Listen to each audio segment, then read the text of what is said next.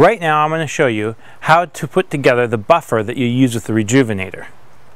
Let's start by taking all the parts out of the box. This is the easy part. This is garbage. This we want to save.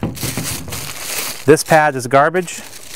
The sanding discs are handy, but you're not going to need them for what we're doing. The instructions. The machine. The handle.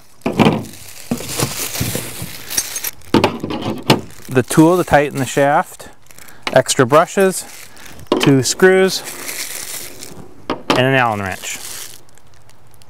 Okay, let me explain why I tossed these pads out. First of all, we're going to include in your kit this pad.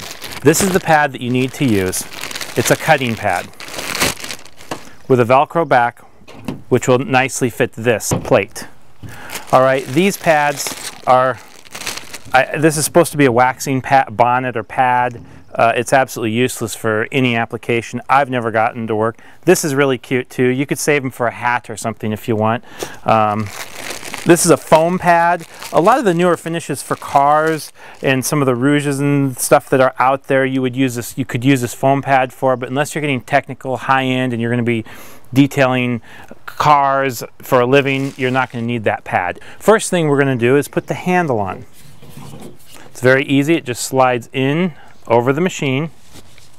You can hold it like that and then get your screw started right like that. Don't tighten this screw yet. Flip it over, line up the holes, insert the other screw, and get your thread to start. Okay, with your bolts loose, take the included Allen wrench and stick it right through this little hole in the handle, connect it, and now tighten. So to finalize the tightening on this bolt, we're going to take your Allen, stick it in this way, all right? This will give you more leverage, so you can get a nice cinch on that. Get it nice and tight. Repeat on the other side.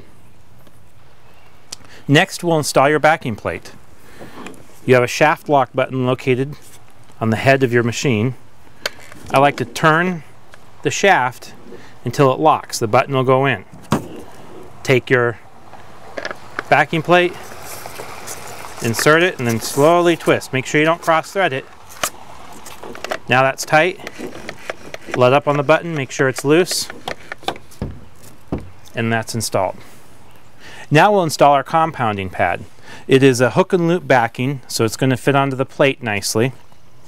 This is for cutting. It will create heat, which is what we want. Take a look at it, center it, make sure she's on there good and centered. If you start up the machine and it wobbles, simply take it off and move it over 1/4 of an inch or so, or whatever it takes. When using the Rejuvenator by machine, it is designed to work with this type of machine that contains this pad. Okay? This pad is going to create the right amount of heat to activate the products in Rejuvenator. A lot of people have questions about this. So if you have a question, go to our website, wademaid.com, click on the Ask Wade button, and send me an email. I look forward to hearing from you.